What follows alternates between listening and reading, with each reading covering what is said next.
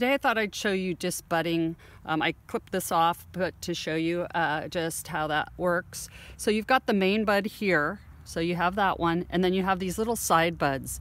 And what you want to do is just hold on to it, and you don't, oh, that didn't work, but usually it just snaps off right there at the base. See, right there it snapped off. So this one you just hold it and pull it till it snaps off like that.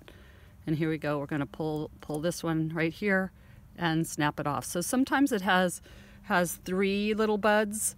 Sometimes, like for example on this one, it has 2 little buds. So I'm just going to take these and go like that and take that off. This is a stage I like to take them off.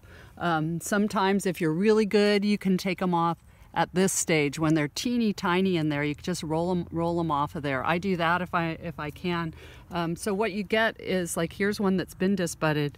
You have little tiny scars in there, but not much of anything.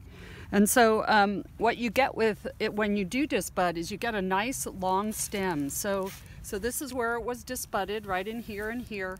And then the stem just keeps growing, and then right here at the next, well, at this juncture right here, you can see there's pushes here and here. So this was disbudded here. This stem is going to grow. It's going to look like this probably when I cut it, like that.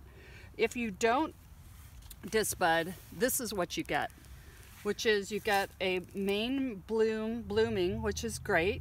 But you can see the stem, if you were to cut that, and if you wanted to keep all these buds going, your stem would be about 4 inches tall. So it's really important to disbud. So even sometimes I do what's called late disbudding. Let's say I wanted to keep this bloom. I would just cut off these extra buds. I know it's hard to do and it seems counterintuitive, but you can't really put a short stem like that into a vase. You need a long one like this. And florists and designers all want the longest stem you can give them. So that's it for today.